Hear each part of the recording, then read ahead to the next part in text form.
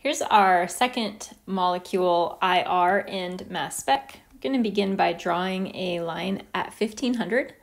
We're going to ignore everything to the right side of that line. We're going to look at to the left of 3000. We see that there are no special hydrogen atoms that are showing up in this molecule. In general, this IR looks pretty boring. We have a really normal carbon-hydrogen peak, which means that we probably don't have a benzene ring in the molecule. And then if we look over here, we see that we don't have a carbon-carbon double bond. We definitely don't have a benzene ring. We also have no carbon-oxygen double bond showing up. It's, like I said, it's kind of a boring IR without a whole lot of information, but the lack of information is information in itself. We know that we don't have benzene. We know we don't have carbon-oxygen double bond. We probably don't have, well, we don't have an OH group. We don't have oxygens at all in this molecule. And that's stuff that we'll use to help us figure out what we have. So let's go down to the mass spec. Of course, our eyes are immediately drawn to this really big peak here, but remember me telling you that the scale in a mass spec adjusts. So it would never just leave all this empty space out here. You always need to look all the way over here. Sometimes the peaks are just really tiny. Look at what we can see here. We have peaks that are the same height. That tells us that we have bromine in the molecule. It's not all the time that we're going to see 4 peaks like this in our mass spec. When we do see that many peaks all the way on the side there with our mass spec, the one that is very furthest to the right is the one that we call the M+2 peak. And that means that this one right here is going to be our M+ peak. That's the one that we're going to use to get our molecular weight. So this is 125, so this is 130, this is 135, so this is 136. So our molecular weight is 136, and we know that we have bromine in the molecule. So let's go ahead and calculate our formula and our HDI. The molecular weight of 136, we want to subtract the mass of the bromine, which is 79.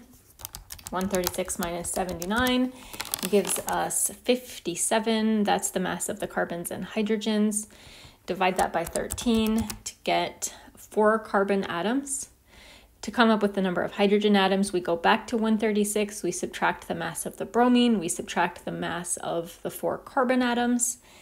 139 minus 79 minus 48 is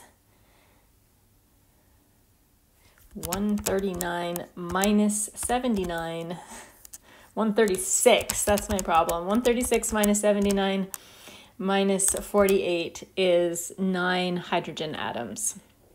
C for H-9Br. And let's calculate our HDI. 4 times 2 is 8, plus 2 is 10, minus the 9 hydrogen, and the 1 bromine is an HDI of 0. So no double bonds, no rings, nothing like that. C4H9Br. Let's go look at our NMRs. C4H9Br with an HDI of 0. First thing we should always do is just double check that the number of hydrogen atoms are the same as what we came up with in our molecular formula, and they are. We have, we really can't tell what the splitting is on these because it's really kind of smooshed together. But we can kind of see there's quite a bit of splitting for this guy right here. And there's either no splitting or very little splitting for these two. So we'll use that to help us out. I'm going to just begin by just drawing the equivalent hydrogen atoms. So we have 2 equivalent hydrogen atoms right there. We have 1 equivalent hydrogen atom right here.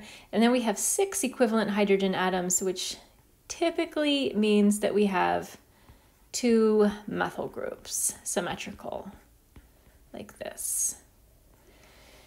Now what I've drawn is 1, 2, 3, 4, 5 hydrogen atoms, or 5 carbon atoms, and we only have 4. So that means I know that 2 of these 5 carbon atoms that I've drawn are actually duplicates of each other. We'll have to figure that much of it out. Let's look at our carbon NMR just to see how many types of hydrogens we have. We've got 3 peaks, 3 carbons, 3 peaks, 3 types of carbons. That's going to be consistent with this symmetry right here. So this is 1 type of carbon atom. This is definitely a 2nd type of carbon atom. And then we've got like either either this carbon atom is this guy or this carbon atom is this guy, one or the other. So let's consider the possibility that it's this one. If this carbon atom is this guy right here, look what's happening when I place that in that molecule. We have propane, CH3, CH2, CH3, with no place to add this carbon right here. There's no room for it. So if I put this guy right here, there's no empty bonds. There's nowhere to attach carbon number 4 or the bromine. So I definitely don't want to do that. This carbon atom is definitely the one that belongs in this position right here. I'm going to go ahead and stick it up there. Just stick that hydrogen right there. And I'm going to erase this one right here.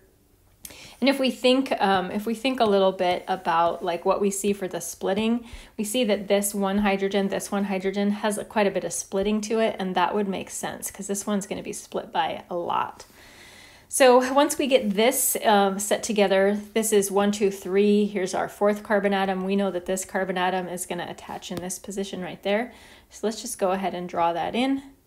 And the last thing that we need to do is just add our bromine. And does this make sense in terms of chemical shift? Absolutely. These 2 hydrogen atoms are the ones that are the most deshielded, which is logical because they are the ones that the bromine is attached to.